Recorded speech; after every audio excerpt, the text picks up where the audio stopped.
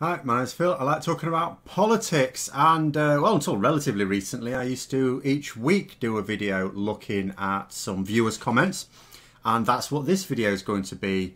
In particular, matters arising from Ian Duncan Smith's statement and my video yesterday on the fact that this guy who fully supported the Brexit withdrawal agreement now says that it's trash. But first, if you'd like to be notified of daily news in politics, please subscribe to the channel and click the bell notification icon. So what I've got for you is a selection of viewer comments on the issue, a mixture of pro and anti-Brexit on this one. I'm just going to throw my own thoughts in very, very quickly. It really started because you were getting some of the old common Brexit tropes coming up, and I just thought it'd be a nice time to start tackling these again. So the first one is a pro-Brexit one. By the way, I've not edited any of these at all. Sometimes you might want to tidy up the language and then you think, well, maybe I will unintentionally change the meaning of it. So it is as it is. We're not picking on typos. So it says, leaving the EU is freedom. All the libtards who deny that should really look at the election. Do the libtards think that 65% of the population are stupid? Go on. Fortunately, Marxists will stay out of power for a long time. Now, let's tackle one thing at a time. First of all, leaving the EU is freedom. We've heard this a lot. I'll tell you what I haven't heard a lot, or indeed at all, is, and I've asked this person as well, maybe they'll get back to me by the time this video goes out, what freedom will I be getting on the 1st of January 2021? What freedom? What will I be able to do next year after having left the EU and the transition period, which apparently means full sovereignty? What do I get to do that I couldn't do as an EU member? Because I can name several things that I won't be able to do that I could as an EU member. There's definitely freedoms I will have lost, including, of course, the right to travel and work in a much larger area than just my own country. So what freedom in return for that have I gained? There's no answer to that one. In years, not a single answer. Then there was the strange comment. I'm not going to spend too long on this because I don't really know what it's about. It says, do the libtards think that 65% of the population is stupid? Now, I'm not entirely sure where this 65% of the population come from. It relates to the election.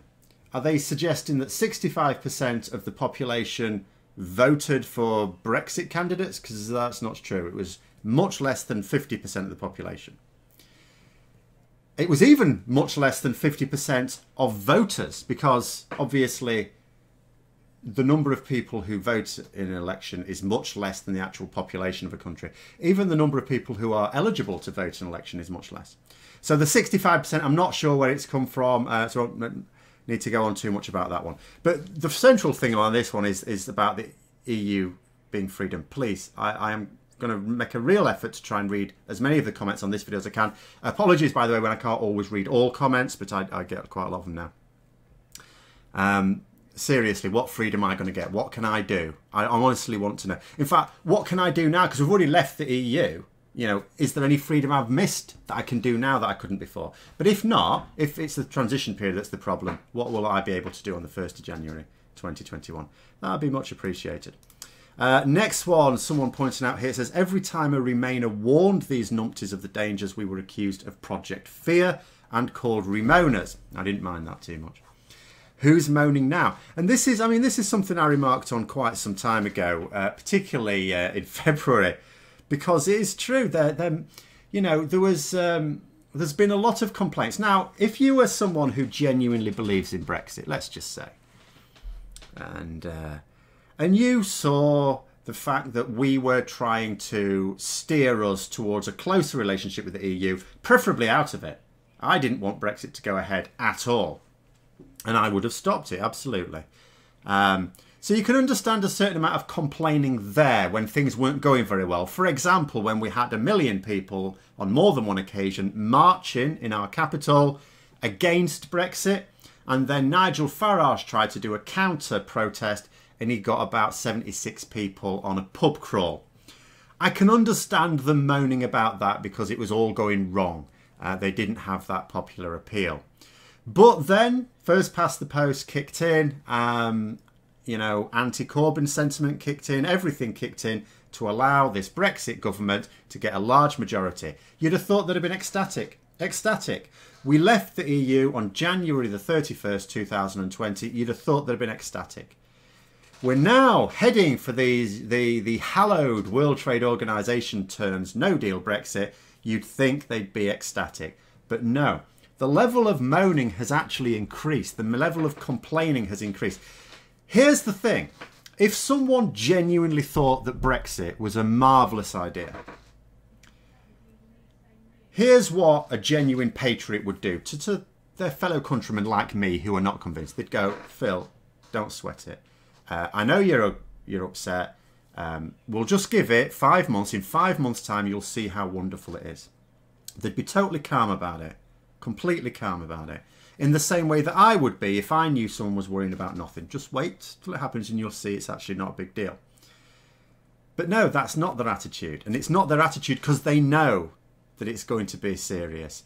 Many of these people genuinely did believe in Brexit. They didn't really think about it. They bought into all the lies. They've now seen a lot of the realities, but they can't lose the argument because that's all it is now. And that's why they become more and more infuriated. Because they know it's not going to... If they genuinely thought it was all going to be all right, they would just chill. They'd just go, look, you know, it's just paranoia. 5 months' time, you'll see. Don't worry about it. But no, they feel the need to convince us because then all of us are wrong next January. They don't want the I told you so. They don't want it.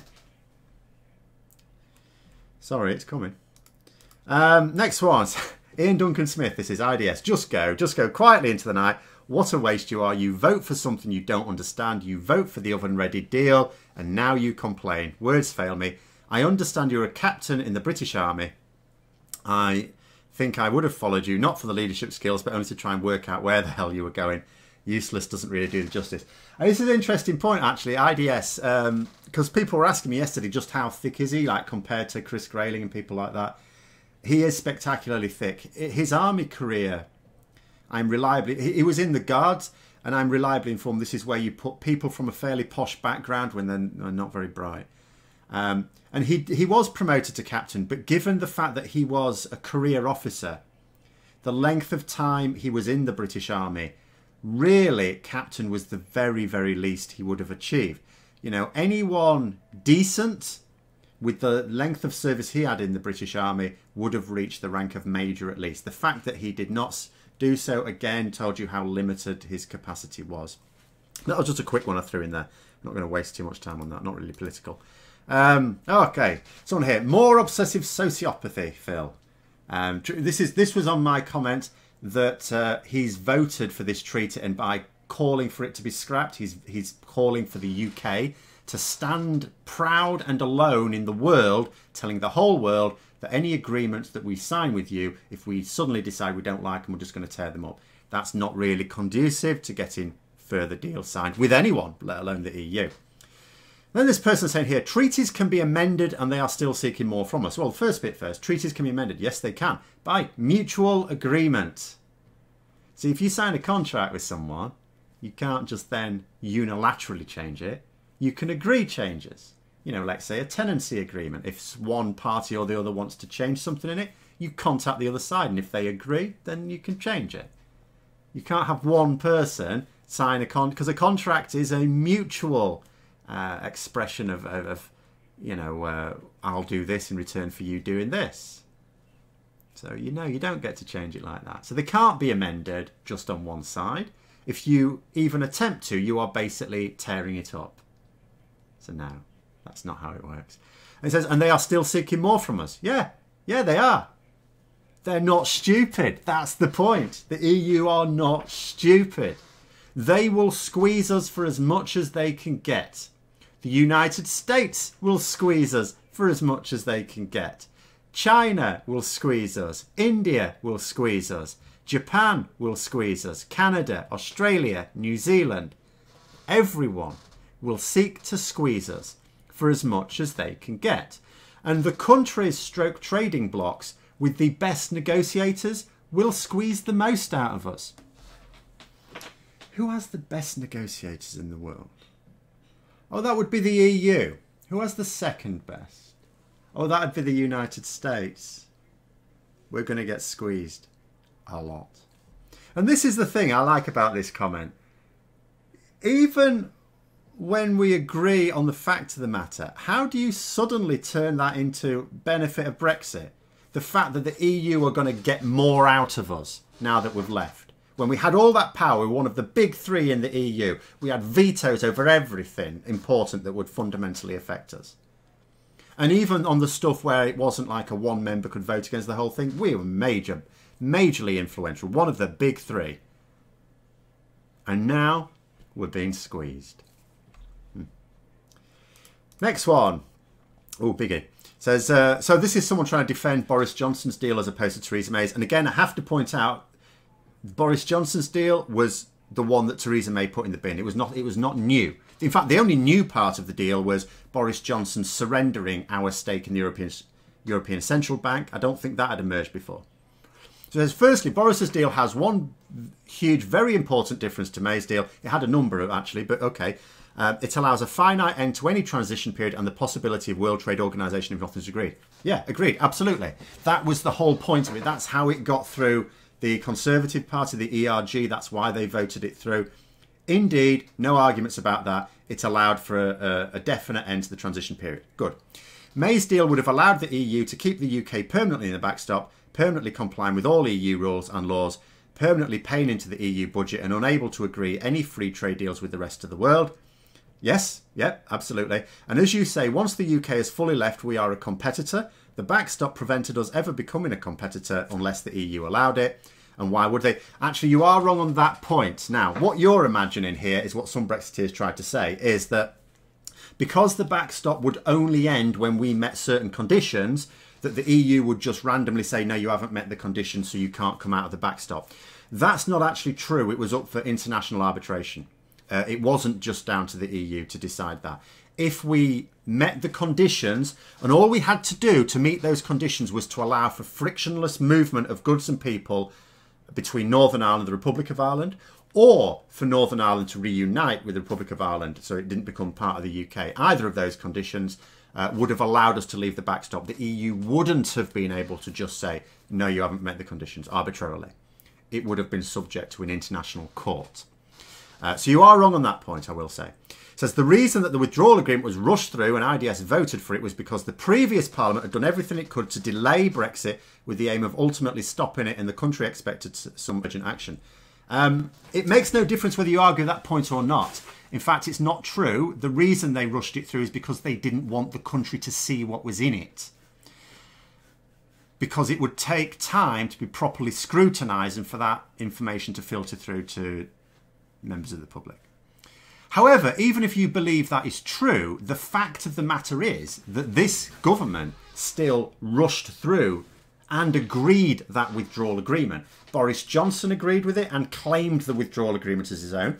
Ian Duncan Smith campaigned for it in the general election and indeed before the general election, saying we had an oven-ready deal ready to go and we had a great deal for Britain. There's no change in that. That is the fact of the matter. So again, apart from that one thing you got wrong in this statement, largely agree with that. That is all perfectly true. But here's the thing. So you're saying it as if it would be disadvantageous for us to have remained in the EU. I don't see it that way.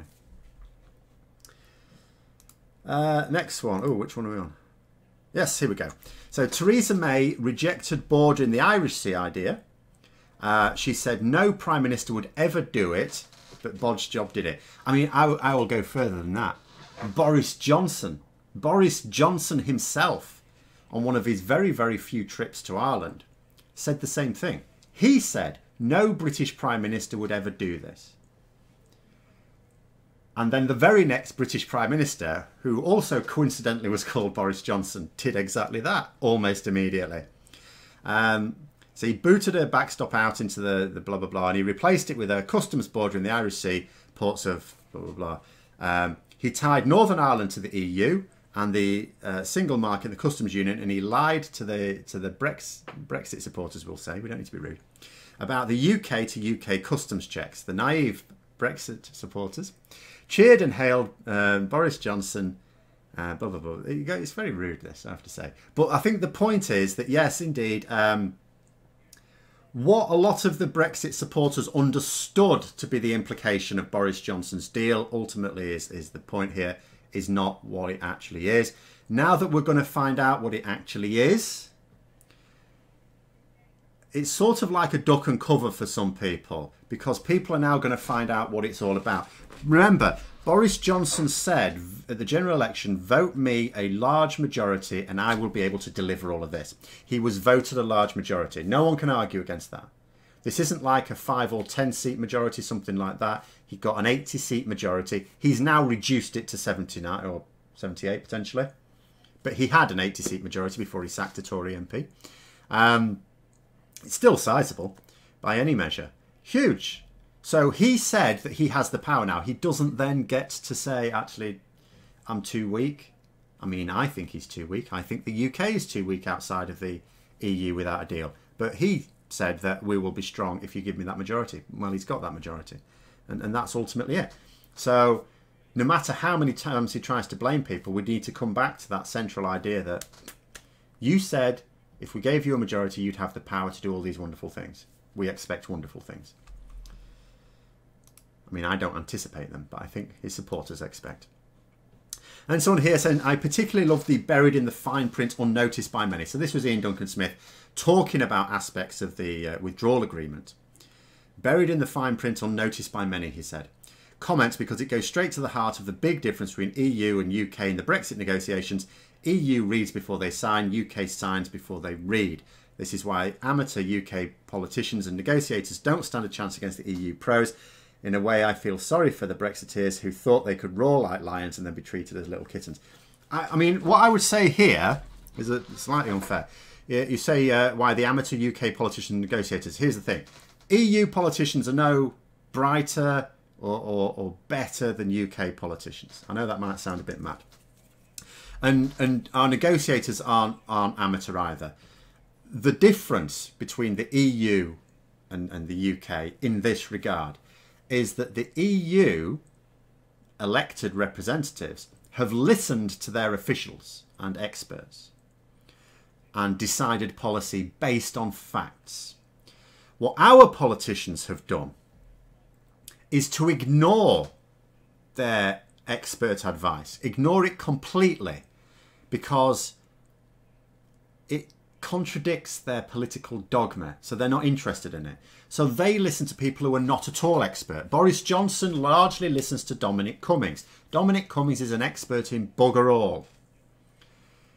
He doesn't, in fact, they've been getting rid of the experts at the top of the civil service. You know, permanent secretaries in lots of government departments have been kicked out or forced out or encouraged to retire.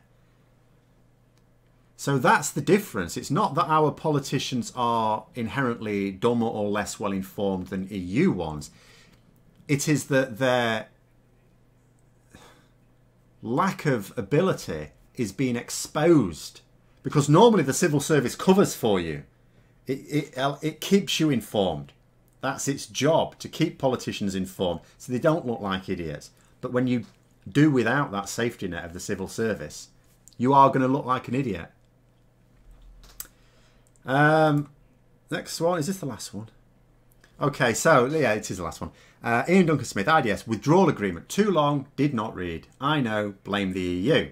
That always works. Oh, and by the way, I'm not to blame. I mean, here's the thing. We're saying here, Ian Duncan Smith, we're imagining the situation that he didn't read the withdrawal agreement properly, and now he has done his outrage. We don't know that he's read it, even now. All we know from his series of tweets, because he tweeted to an article in The Sun, which is like a comic for grown-ups in this country. You know, it has a jumbo crossword and all the rest of it. It's not for intellectuals. And so, yeah, all we know is that he's managed to read an article in The Sun. We don't know that he's read the withdrawal agreement even now. And if he ever has read it or part of it, we do not know which bits he understands. All he's done is he's read The Sun, which is written in language that anyone can understand, even Ian Duncan Smith.